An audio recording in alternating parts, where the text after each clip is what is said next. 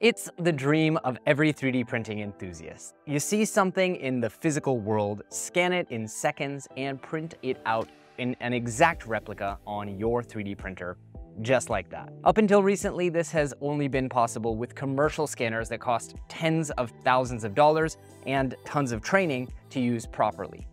These days, all of that is changing, and just like 3D printers have become more and more available to consumers, we're also seeing the first wave of consumer-grade 3D scanners hit the market. But are they any good? I tested 3 different solutions for at-home scanning, and in this video, I'm going to compare them all and tell you which one is the best. Oh, and stick around to the end because I'll also answer the question that's on everyone's mind. Should you get a 3D scanner? Let's dive in.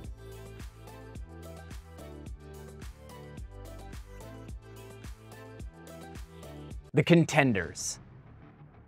First things first, ladies and gentlemen. But if you look at my YouTube analytics, it's more like lady and gentlemen. Let me present our 3 contenders for the evening. In the left corner, weighing in at a healthy 500 grams, the Creality CR Scan Lizard.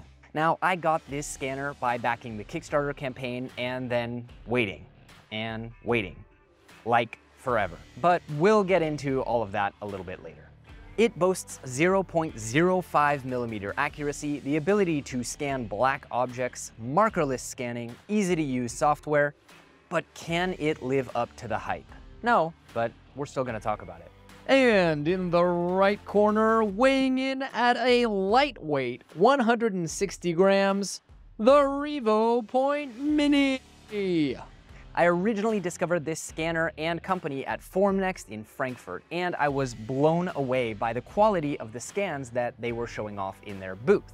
Now, after a few months of back and forth emails, RevoPoint agreed to send me this unit free of charge for review. However, no money changed hands. While you could say that this makes me biased in favor of the RevoPoint, you could also say that I would be biased towards the Creality because I would want to make myself feel like my money has been well spent. I also like to think that I'm sent enough gear for review from enough different companies that I have no real incentive to give one preferential treatment over another, besides, of course, my actual experiences with their products. Anyways, the RevoPoint Mini boasts 0.02 millimeter accuracy, industrial blue light, high-speed scanning, a lightweight and convenient form factor, and much, much more. Oh my God, Jim, what's this bursting in over the side ropes? We have the iPhone 14 Pro Max with Polycam installed. I can't believe it. No, this isn't a 3D scanner, but with the recent advancements in mobile phones and LiDAR and photogrammetry, you just know that we had to test it out and compare it.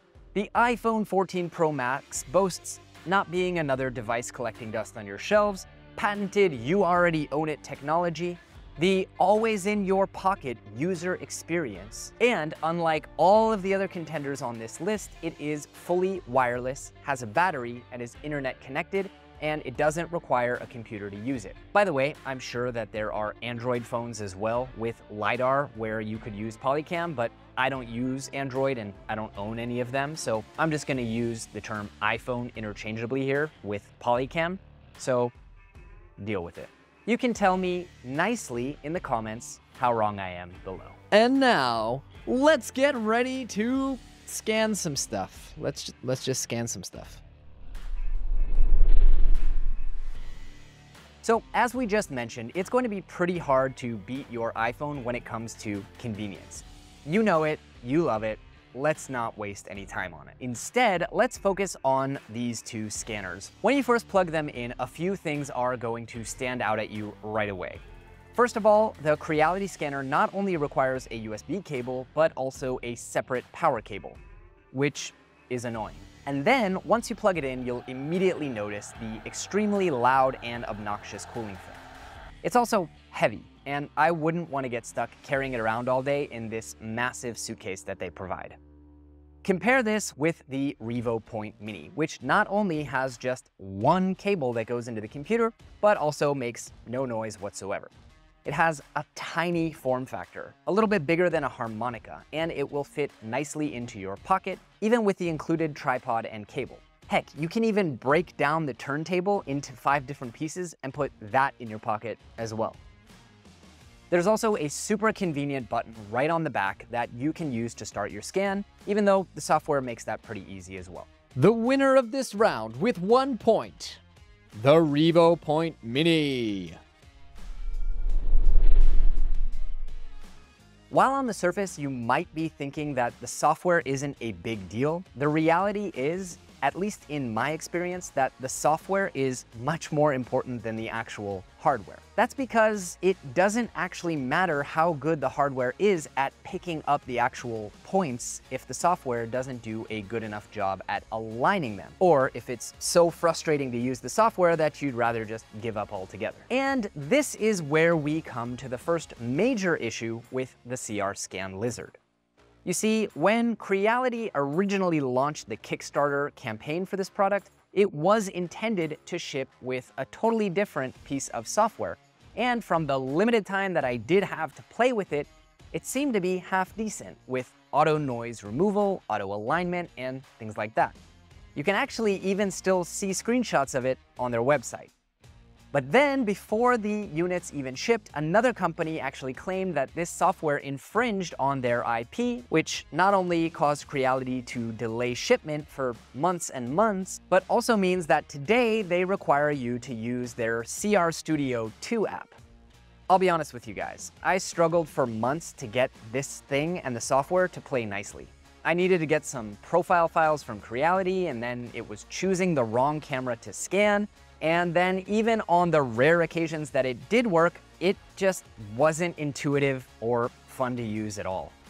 Which mode do I need? Points or faces? What's with this wavelength on the side? Am I supposed to center it or try to get it to go all the way to one direction? Don't get me wrong, it looks amazing. It's just that it sucks. Scans don't align properly, there's no clear tooltips, there isn't nearly enough documentation explaining the different features online. Compare this with the Revo Scan software that comes with the Revo Point Mini, which, although extremely simplistic and not abundantly pretty, just works. There are no funky menus or tabs of different scanning modes that I don't understand.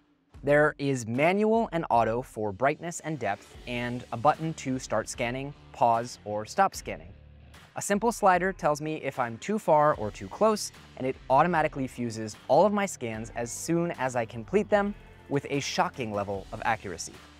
In my testing, RevoScan didn't even need me to pre-scan the turntable or remove it manually in the software at all, despite the fact that I accidentally covered it in sublimation spray, which we'll get into in just a second. My only real criticism of the Revo Scan software is that while it does get the alignments right, it takes quite some time to actually do it. I would venture to guess that this is because they probably aren't yet optimized for Apple Silicon, because I'm running a top-of-the-line M1 Max processor on my MacBook Pro with silly fast graphics capabilities, and there's no reason that anything, even heavy 3D files, should take multiple minutes to process like this. Finally, let's talk about the iPhone, because of course, it's really hard to beat the user experience of an iPhone app. And indeed, the Polycam app is super simple to use. You just select if you're scanning a room, a photo, or using LiDAR, and then choose whether you want to do it with video or photos. One thing that I loved about the Polycam app is that it actually gives you haptic feedback as you scan new parts of the model, kind of like when you first train your iPhone for Face ID, so that you know, even if you don't actually see the screen, that you are doing a good job and scanning well. Polycam also has the added benefit of already being connected to a web device, making it extremely easy to share your scans with the click of a button to any app that you happen to have on your iPhone. Now, I'm not sure if Polycam processes in the cloud or on the device for the free trial version, because you do need to keep the app open while it processes. And while it said that it would finish in only 110 seconds, I don't actually know how long it took because I had to quit the app after 20 minutes, and when I went back into the app, I noticed that it had already processed, it just hadn't updated. The winner of this round with 1 point, Polycam. Though, Jim, I gotta say, I'm really not sure that the guy who bursts into the ring and isn't even part of the match is eligible to earn points. Back to you. Hey there, one quick second, we're gonna get right back into today's video, but before we do, I have to thank this video's sponsor, which I'm really excited about, and that is Onshape. I've recently switched to Onshape from Blender, and I'm planning to do a whole video all about that. But in the meantime, let me just tell you a couple quick reasons why I love Onshape. Number one, first and foremost, no matter where I am in the world, because Onshape is fully cloud-based and works like Google Docs, if I have a great idea for upgrading my designs or even designing a new thing, I can just pop it open on my iPhone and it works. Even in one of the deepest craters on the entire planet, it actually works, which is crazy to me. The other reason I really love Onshape, besides the fact that it's super easy to use, is that unlike a lot of the other CAD companies out there, Onshape has no intention of ever making money off creators. They just want to support the creator community, and for them, the entire purpose of their business is just to sell to other businesses. They're happy to give us access to the software completely for free now and forever, and they've assured me that unlike some of those other free CAD companies out there, that is something that's never going to change with them.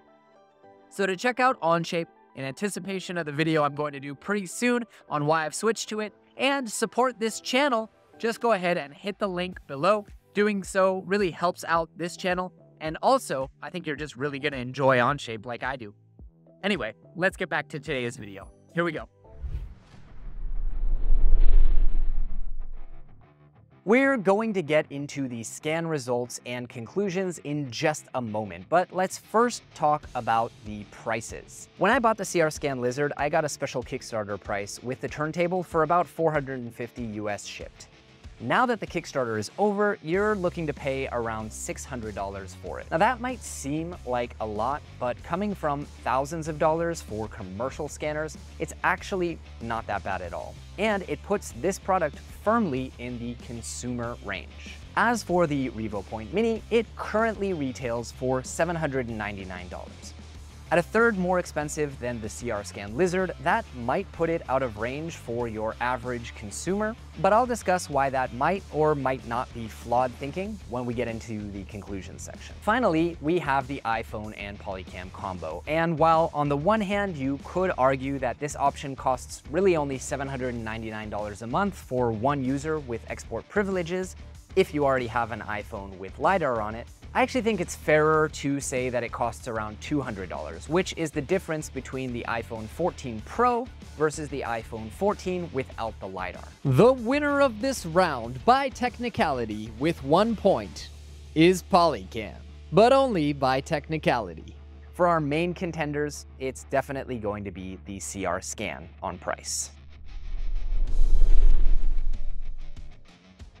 All right, let's now talk about what matters the most. How well do they actually scan? I compared these scanners on a variety of different models, and while my tests were not fully comprehensive, I ranged from extremely challenging black electronic devices to relatively simple, brightly colored toys and models. With both of the dedicated scanners, despite what Creality may advertise on their website, I found that proper sublimating spray, like this bottle that I was given by ABX at Formnext, or even just dry shampoo, was an absolute must.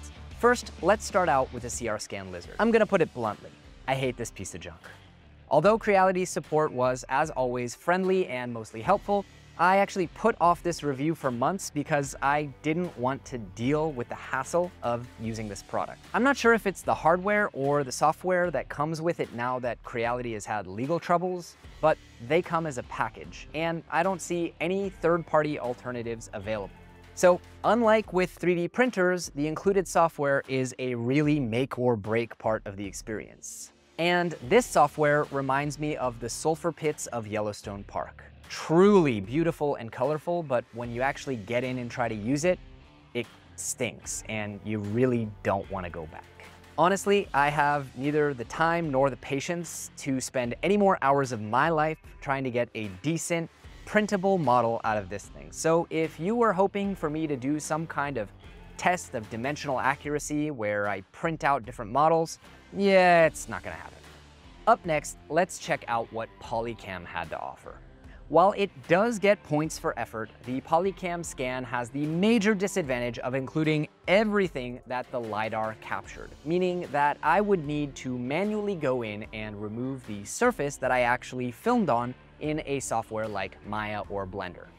But if I were going to spend the time doing that, then I could probably just go into CAD and model the stuff myself. And that's only the beginning, because the Polycam scan also is significantly lower quality, with jagged curves, warped surfaces, and much less fine detail than the other scans. In the end, Polycam's model reminds me of my 2-year-old's daycare drawings. They're nice and all, and I really want to encourage them, but at the end of the day, I really have no use for them. Finally, let's talk about the most expensive option on the list, the Revo Point Mini. As I said before, I figured out after many rounds of testing that sublimating spray was, as Revo Point makes clear on their website, an absolute must for darker objects. So, once I applied it, did the Revo Point Mini actually deliver? Yeah, I'm actually a little bit shocked to admit it after my experience with the CR scan and the long saga I had with it, but after doing 4 or 5 scans of a complicated camera, I had a half-decent rough draft. And while I could have done a few more scans and slathered on some more sublimating spray, I was starting to worry that I would never find my camera under all of it. So instead, I opted to take the opportunity to test out the auto mesh and fill holes features of the software. And to my surprise, the resulting model was really good. Good enough that I'm actually going to use it for an upcoming project where I print my very own camera accessories. So stay tuned for that. Strictly by using the auto brightness and auto depth features with no manual tweaking, I was actually able to reproduce my success on a wide range of objects, including silk PLA with lots of details, and a few more that you probably don't want to see on video. No, not that, you perverts. I'm talking about my dental guard. Jeez. Jim, I think it's pretty clear that all in all, we have a knockout in the 4th round. And while I don't understand the rules of boxing at all, I'm pretty sure that if one person gets knocked out, none of the points up until that point matter at all. The winner by knockout, the Revo Point Mini. With the fight now over and our champion chilling out in the locker room, let me now do what all TV commentators do and give my opinion on something I know very little about to keep you, the viewer, watching for ad revenue. Jim, I think the question on everybody's mind tonight is this: should you buy a 3D scanner for 3D printing? Given the fact that the only usable option on this list is really the $799 Revo Point Mini, I'm going to have to say that for the average hobbyist, the answer is no. With things like Onshape being free for consumer use and millions of models available on sites like Printables, Thangs, and GrabCAD, the reality is that for everything but the most complicated or personalized of objects, you can either download readily available models or just create your own for free. And what's more, doing so is a valuable learning experience that will really serve you as you go about creating more models for 3D printing. With that said, your time is valuable, and modeling something complicated that you can't find online from scratch can take a full day of work. Plus, I can easily think of a number of things that would basically pay for the entire cost of this scanner, if you needed them. My dad, for example, has these custom orthotics in his shoes, which are made of polycarbonate, and they need replacing every few years, and they cost like $250 a pair. If I use this scanner to scan his existing ones and then produce new ones for him for pennies for 3 different pairs of his shoes, well then I've pretty much paid for the entire cost of the scanner. And the same is true of a lot of little projects around the house. At the same time, $799 is a lot of money. And I remember feeling that even the $450 that I spent on this CR Scan Lizard was a bit of a frivolous expense. So while I really like the Revo Point Mini as someone who works in 3D printing for a living now, and I probably could even justify paying the $799 price tag for it just for enhancing my projects on this channel, I have to be honest and admit that I don't think that I could justify paying the price for this product for just casual at-home use. Don't get me wrong, it's a great value. But something tells me that, like every other piece of technology that shifts from industry to consumer grade, this is only the beginning for 3D scanners, and we're going to see the prices of them really come down over the next 5 years or so. I don't think we're that far away from the point where a scanner just like this really will be a negligible expense of $200 to $400, much like many of the high-quality entry-level 3D printers that we're seeing today. The bottom line, if you have a specific use case right now and you regularly need to scan things that you can't find online, the RevoPoint Mini is an awesome product at an incredible price. The CR Scan Lizard, not so much. For the casual enthusiasts and everyone else, I think it's worth waiting a few years just to see where prices land. Thank you so much for watching, liking, subscribing, and leaving your comments below. Live! Hit the subscribe button for more content. And a special and heartfelt thank you to my Patreon supporters who are helping me turn this into a full-time job that I'm really passionate about. That's all for now, but I'll see all of you on the next layer. Live on pay-per-view, Jonathan Levy makes an ass of himself. How the hell am I gonna get all this stuff out of my hair?